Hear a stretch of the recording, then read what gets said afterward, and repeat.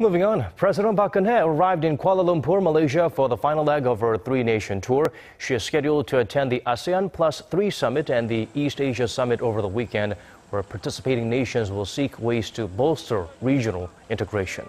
Leaders from the United States, Russia, China, and Japan, along with UN Secretary General Park Geun, are attending the East Asia Summit.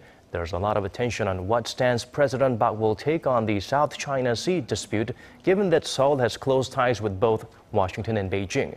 She will also hold a one-on-one with Australian Prime Minister Malcolm Turnbull on Saturday.